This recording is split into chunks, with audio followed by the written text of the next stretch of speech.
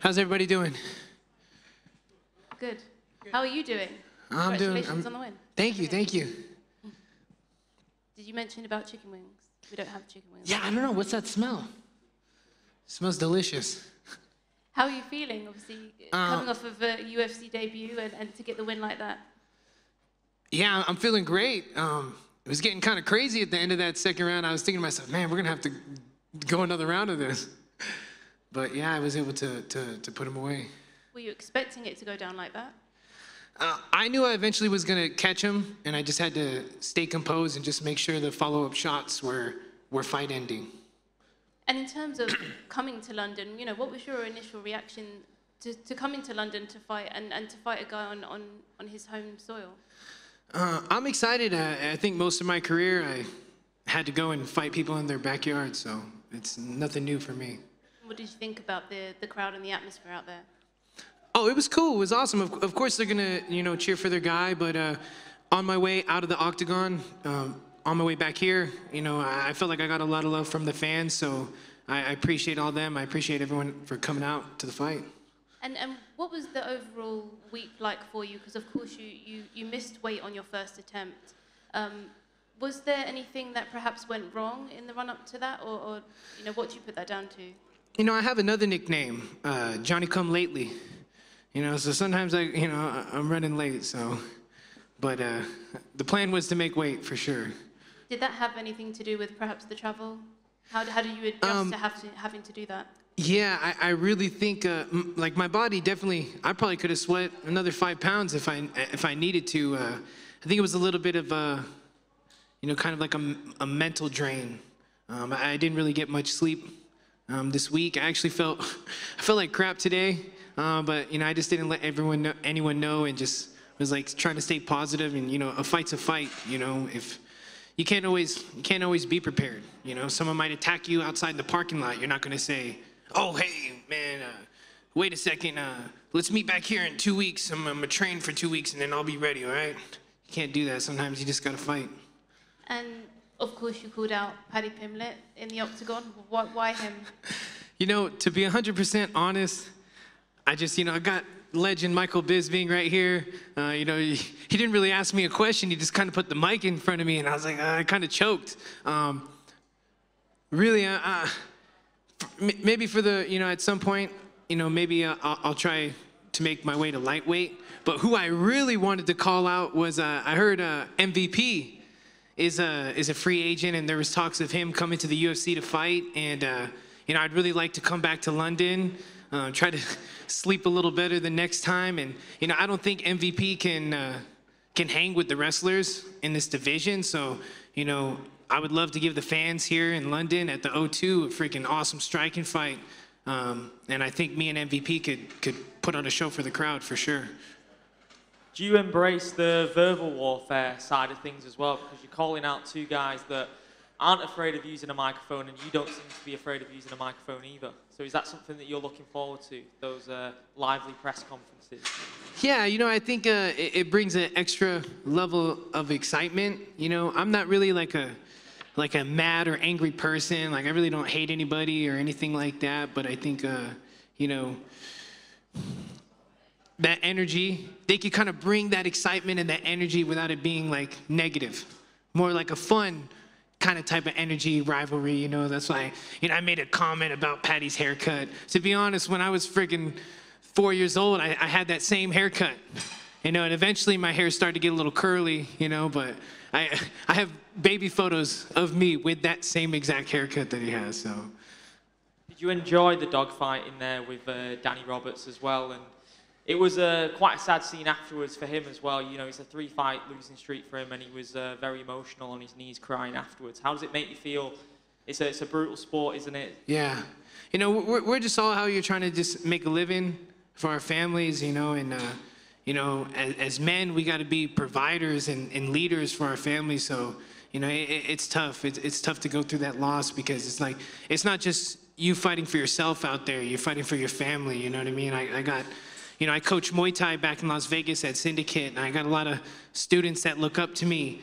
Since winning Contender Series, I cornered somebody every month up until May this year. I cornered fighters, sometimes 7 fighters in one night, sometimes 10 to 15 fighters over a weekend Muay Thai tournament. So like there were some months where I cornered 2, 3 times in a month. So I was like, you know, after Contender Series, getting ready for my debut, I had some injuries and stuff, and I had to completely, you know, take a bunch of time off training. And then that's when I kind of was just like so invested in coaching and trying to help young fighters in ways where I felt like, you know, 14 years ago, if only someone took me a little more serious and gave me the help that, you know, I needed, you know, so I just try to be that person for these young fighters and, you know, help them get fights and then, you know, be there to corner them and things like that. So I was like really invested in that. And then I just had to tell them like, hey, it's my turn now, guys. And I had to take a little bit of time off and started coaching less classes, doing less, you know, personal lessons and stuff and, you know, focus on myself. And what did you make of being in enemy territory in England tonight? I think you won over all the fans in there with that performance. Yeah, you know, it's like I said, you know, I've been there before. You know, majority of my fights, you know, my amateur career was all in Las Vegas. They have a pretty solid amateur scene there. But once I went pro, they really don't have any regional pro fights in Vegas to build your record. So like I was always going to other places to fight, you know. So I'm used to it. You know, I've fought in Hawaii twice, you know, I fought in China, I fought in Thailand, so, you know, other states. So I'm used to going to enemy territory. That's just what we do. Final one, if the MVP fight doesn't happen, if he doesn't sign with the UFC, and if you're not dropping down to meet Paddy anytime soon, who at welterweight would you want? Man, that's tough. There's a lot of good fighters. I know that there's that card coming up in Vegas at the T-Mobile, September 16th. You know, I'd love to fight maybe you know, a Mexican fighter on that card. You know, that would be pretty exciting. Well done on the performance. Thank you. Jonny, just here. You've mentioned obviously Paddy and spoke about his hair. Do you think you rock the better haircut than him? Definitely. Let's make a vote. Someone put the vote up. We'll run a poll on Twitter. Yeah. Did the mullet come into consideration, sacrificing that when you missed weight the first time round? Did you ever consider sacrificing the mullet? Yeah, I was when we were cutting the last pound. There was some moments where I told my coach, I was like, man, just cut it off. And I said, hey, just leave a little piece of the mullet in the back. We'll make it to a little, you know, a little Jedi Padawan braid. I said, hey man, I'm not a Jedi Knight anymore. I'm demoted. I'm a Padawan because I didn't make it. So I was ready to let some of the hair go and just have like a little braid hanging by because I'm a Star Wars fan. Congratulations on that. Thank you. Hey Jonny, just one for me. How did you get the nickname, the Sluggernaut? Man, honestly, I think it was something I came up with as a joke.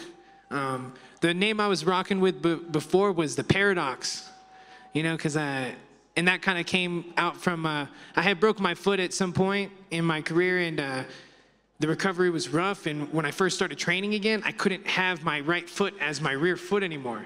It just like, there was just so much pain, and I wanted to train. So I was able to have it as my lead foot and kind of have like a flat front foot, you know, using my jab and stuff. And then, you know, it's kind of what, you know, and I learned a lot. I grew a lot as a fighter because of that, and kind of realized like, man, Southpaw's weakness is another Southpaw. And I seen that tonight when there was a couple times I went Southpaw, and it's like he couldn't stop my jab. I was like, dang, this is kind of easy, you know. Maybe I should just stay Southpaw the rest of the fight, you know. But yeah, the Sluggernaut was kind of like a joke name. And then, man, when I would tell everybody it, and I would say my little punchline for it, they were just like, dude, we love that. Man, forget the Paradox. That's not cool at all. You got to be the Sluggernaut. So I just started rocking that. Well done tonight. Do you know what? I love watching you perform tonight. You look like you was enjoying every single minute. You clearly love the sport. Even now, you've got a big smile on your face. I know you've won. But what does the sport mean to you? Aside from performing around the world and getting the victories, what does this sport mean to you? Man, it means everything. From a young age, you know, when I started to learn, you know, when I started to realize that, like, you can get respect with your fist. And I'm not a mean person. Like, I wasn't getting in, like, lots of fights growing up and stuff. But, you know, very quickly at a young age, I realized, like, man, people respect me because of this.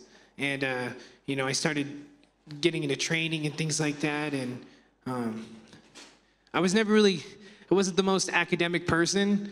And where I really found my calling was training martial arts. And really since 16 years old, I've just invested all my time into training. And, you know, there was points in my career where I, you know, wasn't managed. I wasn't being managed, and I just was taking hard fights, whatever I could get.